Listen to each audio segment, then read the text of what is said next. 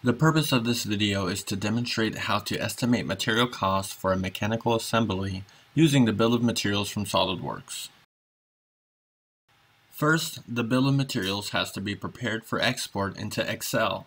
A mass and material column are added to the BOM. The data is verified as correct, and then the BOM is ready for export. To add columns to the BOM, right-click on the column header and choose the Insert option. To change an existing column's property, double-click the column header you want to change, and use the dialog pop-up to change the property.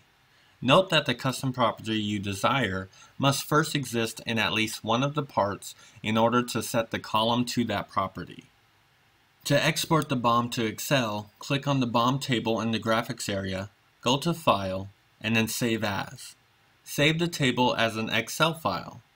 Then you will be able to open the Excel file and modify it to meet your project needs.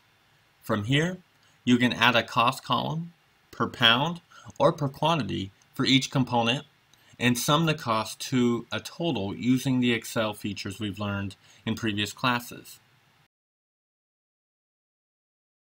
To accurately estimate material cost, we need to gather information on current material cost per pound of material and also cost per quantity of any component that will be purchased. This can be done with some math and a Google search. Material cost data is usually available by the pound, but sometimes we need to use cost per volume to get to cost per pound.